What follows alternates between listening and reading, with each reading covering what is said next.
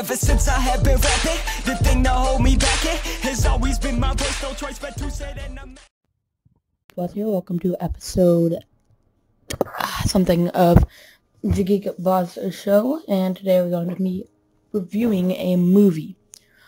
This movie is something I didn't originally plan on seeing, but I ended up seeing it anyway, and honestly, this is a good movie. It is A Fault in Our Stars, based on the book John Green wrote, who also happens to be a part of the Vlog Brothers. But I'm going to be focused on the movie, not the book. I've never read the book. I've heard it was good, but I've never read it. So the movie focuses on a girl named Hazel, and she has cancer, and she ends up having to go to a support group where she meets a few people.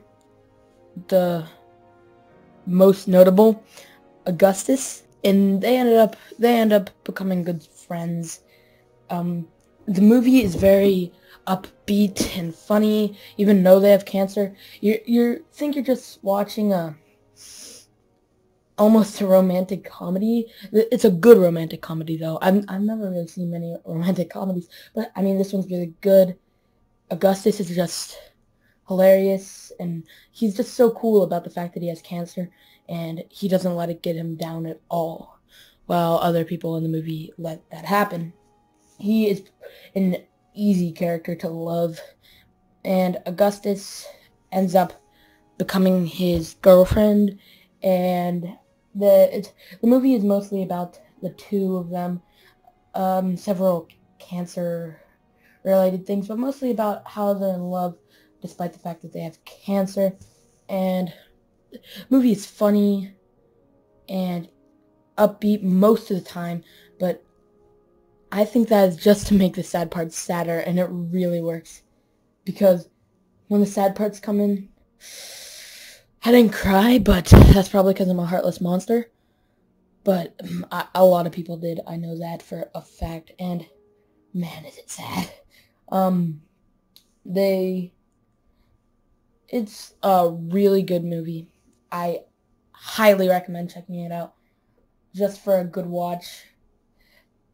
Most of the movie is just them being in love with cancer and how that works. And so yeah, it's a really good movie. I highly recommend checking it out. I want to talk about spoilers, but I'm not going to. Yeah, nothing else I could really say about it. It's just funny, sad, and a romantic story mixed together. But man, if you are coming to the movie theater expecting to cry, and you cried in other movies before, expect to cry. I'm not kidding. Man, this is sad. Like, really sad. So thank you guys for watching, and click a like if you enjoyed this. You guys for watching, and if you'd like to see more of my videos, here is my latest video.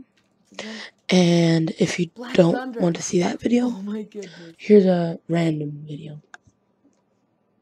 Okay, bye.